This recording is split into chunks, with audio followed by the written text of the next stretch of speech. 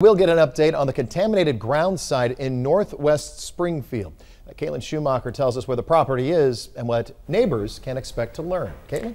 Good morning. For 100 years, this area right here served as the Kerr McGee site. Now, what was going on here was this was a company that manufactured and treated railroad ties. It's right here on High Street. So just for reference, this is in North Springfield. Right up here, this is Kearney Street. And right over here is the Greene County Highway Department.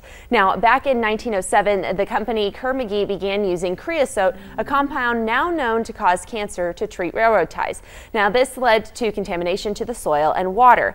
Now, there are lots of residential neighborhoods in that area that could have been impacted by the contamination.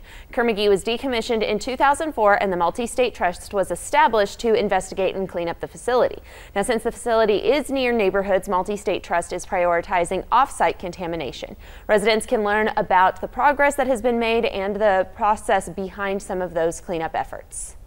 The groundwater corrective actions involve extracting contaminated groundwater and recovering creosote, and that contaminated groundwater is ran through an oil water separator system, and the wastewater treatment facility is here on site, and that water is then discharged under permit to the sanitary sewer.